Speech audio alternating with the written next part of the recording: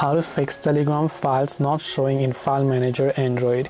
Hey everyone, welcome back to our channel. In this video, I'm going to guide you on how you can fix Telegram files not showing in File Manager on Android. So make sure to watch the video till the end.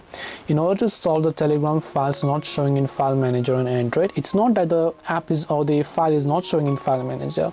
It's just that we haven't downloaded them properly. So for example, let's say that there's a certain file that you might have wanted to download. You just tap the arrow button to download it. You didn't really save them to your downloads. So to save them to downloads, no matter what kind of file it is, you have to tap on the three dots option next to that file. Then you'll find the button that says save to downloads, which you should simply tap on it, and once you tap on that particular file will get saved to downloads. And then next time onwards, whenever you open up the File Manager application and then you go inside internal storage, you go to your downloads folder, you go to Telegram, you'll be able to find that particular file. This way you can find the download folder and fix it. If it's not showing on Telegram, you have to download the thing properly.